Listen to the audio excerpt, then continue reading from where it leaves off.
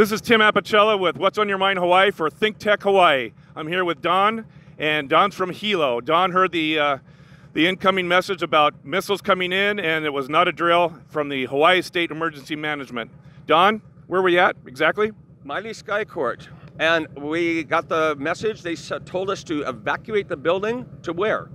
Where are we going to go? The whole building evacuated to the lobby, and then we're all standing around looking stupid. I want to know who hacked into our system. And Donald Trump is playing golf while 1.5 million people here are scared to death. Were there panicked people? Everyone was ghost white. No, there was no panic, but what are you going to do? You know, I want a front row seat. Well, what if I told you this was not a hack system? This was the emergency management putting on a test inadvertently. I heard that. But, you know, I mean, I'll wait for our government to scare 1.5 million people to death. So you're not happy? Oh, no. Not at all. No, dump Trump. And get rid of North Korea, too. So let me ask you this. If you knew it was a drill, or did you not know it was a drill, or was a drill? No, I did. No one knew it was a drill. So you assumed it was real? Yeah, it said take shelter now. It's you have 15 minutes left to live.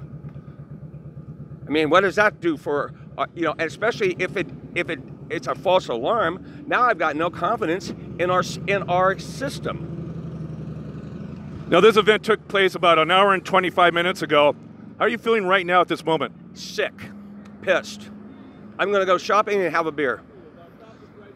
Well, that's not a bad solution given what we just been through. So, Don, I can't say that I blame you. How long have you lived in Hilo? Well, I was born on Oahu. I've been in Hilo for the last 10 years. Well, you know that our drill, our sirens, our tsunami sirens, they go off inadvertently. Did that kind of tip you off to anything? Well, there were no sirens. And we've had tsunami warnings that steady tone. Last month was our first nuclear, that whaling thing. I felt like I was as a little kid back in the 50s, you know, because the duck roll and cover. Yeah, you know, close the shades, hide under your desk, put a blanket over your head. What's that going to do? Did you have any thoughts? Did you get any calls in on your cell phone, or did you call anyone out to tell them what's happening? Yeah, I made calls to my friends here in Hawaii, and everyone was shaken.